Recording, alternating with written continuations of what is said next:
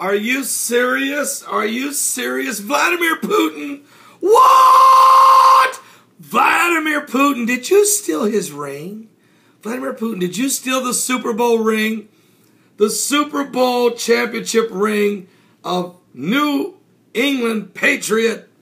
The owner, are you serious? Robert Kraft's Super Bowl ring? Listen, I've never been much of a Patriots fan, really, because, you know, from Indiana, we love the Colts. But ever since Robert Kraft went out and got Tim Tebow, I'm starting to say, you know what? I'm going to keep an eye on the Patriots this year. I kind of like what they're doing. And now we find out Vladimir Putin stole Robert Kraft's ring, or at least Robert Kraft said he did. Now, Putin said, I did not realize it was, I thought it was a gift. I thought people put things in my hand, I take them. People put things in my hand, I take them. Because I'm Vladimir Putin. So, I don't know, but let me just tell you what's going on. Vladimir Putin's opponents often brand him a thief at street protests.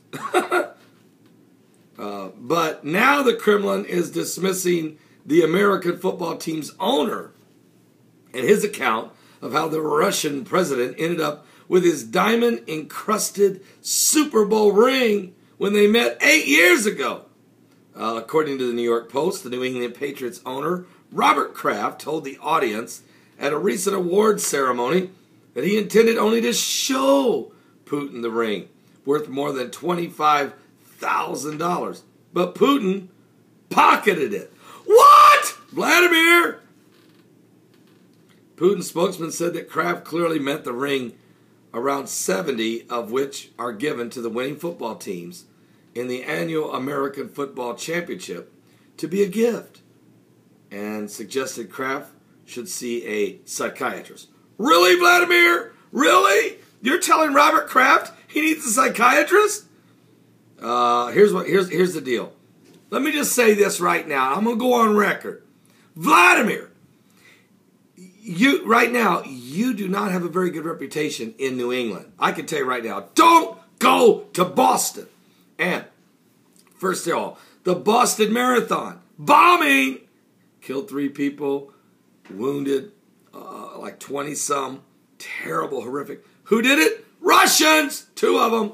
Now we find out that the Super Bowl championship ring of president of the, the owner of the New England Patriots, Vladimir Putin, stole the ring. You're not very popular. The Russians are not going to be very popular in Boston right now. I would highly recommend you stay in Moscow. But that, in all accounts, this is the story. Now, it says here that, quote, I was standing right behind the president, and I saw how he was given the ring, said Dmitry Peskov. He told reporters on Sunday in London, where Putin and Prime Minister David Cameron on the eve of the G8 summit in Northern Ireland.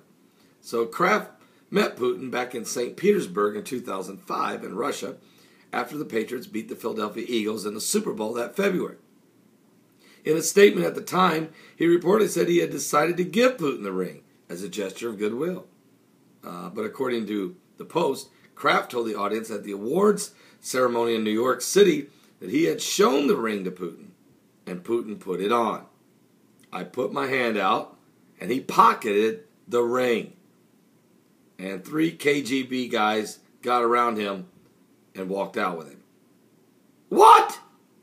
Gone. Super Bowl ring, gone. Don't trust the Russians. No, actually, the Russian people are really beautiful people, and we're making a little light of this, but it is. I'm sure it was lost in translation somewhere. How Kraft lost his ring to Vladimir Putin, but it must be still eating at him 8 years later, just on the eve of the G8 summit. Kraft comes out and says, oh, and by the way, don't trust him. He stole my ring. Don't trust him when you're talking about Syria. Speaking of that, folks, the G8 summit is getting ready to take place. And Russian President Vladimir Putin questioned on Sunday why the West would want to arm the Syrian rebels, who he says eats human organs. saying plans to give them weapons contradicts basic human values. Now, speaking after Prime Minister David Cameron in London, ahead of the G8 summit on Monday, Putin said both the Syrian government and the Syrian rebels were to blame for the bloodshed. Quote, "You will not deny that one does not really need to support the people who not only kill their enemies, but open up their bodies, eat their intestines in front of the public cameras. Are these people who you want to support?" You know, Vladimir Putin's got a good point. And again, we love the Russian people. And some of the greatest, most wonderful Christian people in the world are the Russian Christians. They really are wonderful people.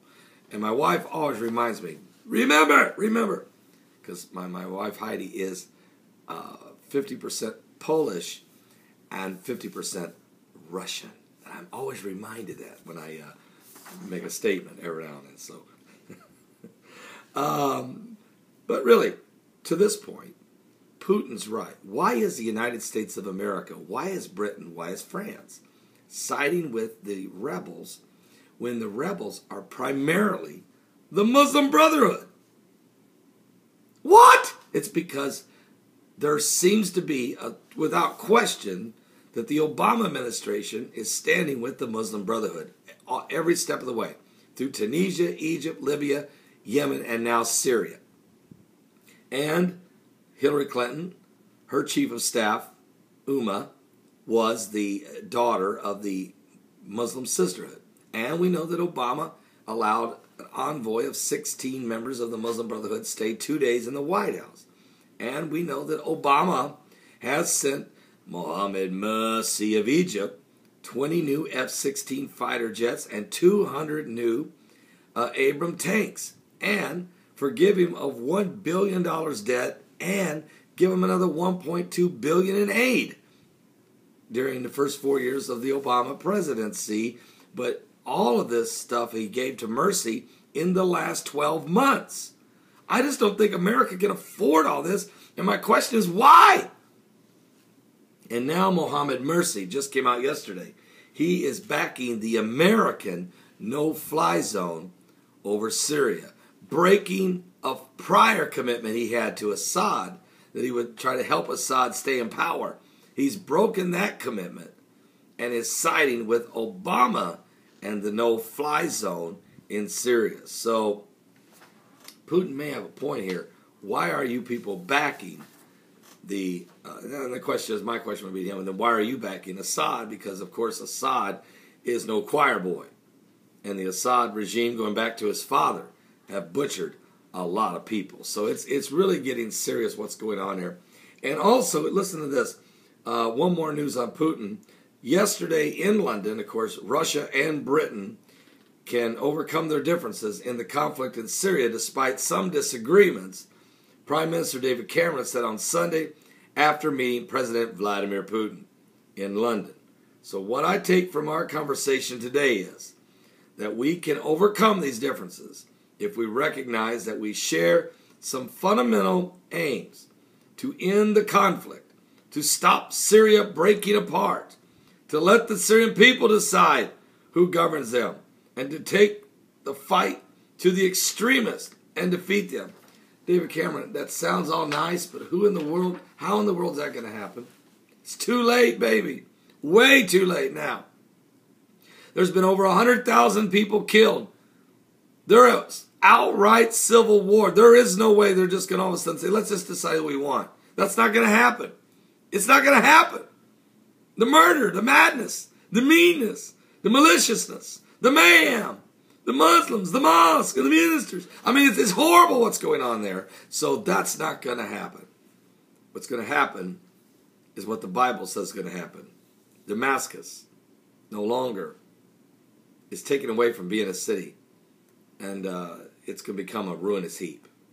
Give your life to the Lord Jesus Christ. We're living in the last days. There's a lot to talk about today, so don't miss today's show from 12 noon to 3 p.m. Eastern. We're going to be taking calls for the last full 2 hours. I want to hear what you got to say as the G8 summit gets ready to ramp up. It's going to be interesting to see what Putin and Obama are going to square off in the meeting.